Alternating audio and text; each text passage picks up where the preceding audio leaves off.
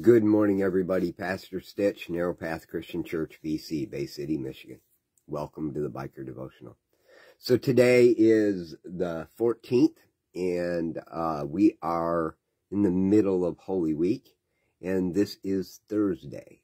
So some churches celebrate what's called Maundy Thursday. It's the day where Jesus went and had his meal with his disciples. Sat down and had his last supper, right? It's where we get the practice of communion from. The holy elements of the bread and the wine, the cup representing that new covenant. It's also where Jesus washed the disciples' feet and set the example of servanthood. It's the day that Jesus gets up from the table and they all go to the garden to pray. But most people don't think about what happened that day at the temple. Now, I can't tell you that this actually happened on this day, but I can tell you I'm very confident this happened on that week. It was just one of the many, many lessons Jesus taught on while he was at the temple teaching that last week. There in the temple courts, teaching the truths of God. And in chapter 21 of Luke, we read this. He looked up and saw the rich dropping their offerings into the temple treasury.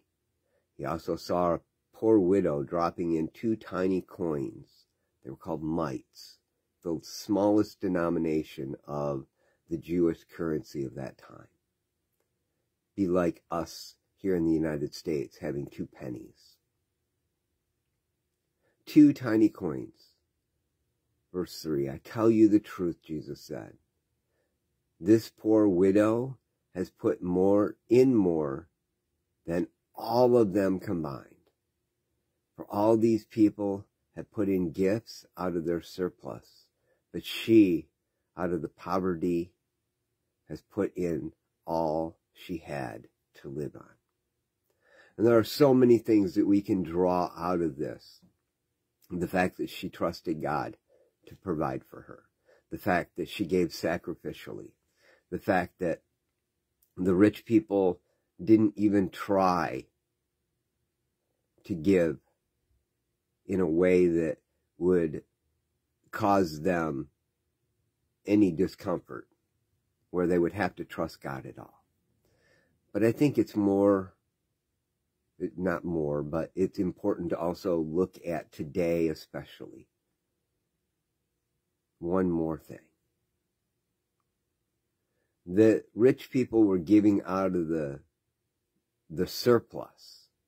They'd already taken care of everything they needed to take care of. They'd taken care of their tithe. They'd taken care of their housing expenses. They knew that their family was taken care of. They had all the feed they needed for their animals. Everything was taken care of. And this is what I got left over, and so I'm going to give God some of it. And it was large portions. But she, not even taking care of all of those things, gave God everything. The reality is, so many times when it comes to our belief in God, our trust in God, our willingness to have God in our lives, we want to add him in as an afterthought, but not an inconvenience. The widows set the example for us to give everything we have to God and trust that he will provide for our needs. Are you willing to give everything over? The answer may really be no. It's okay to say that. It is okay to say that. But it's not okay to stay there.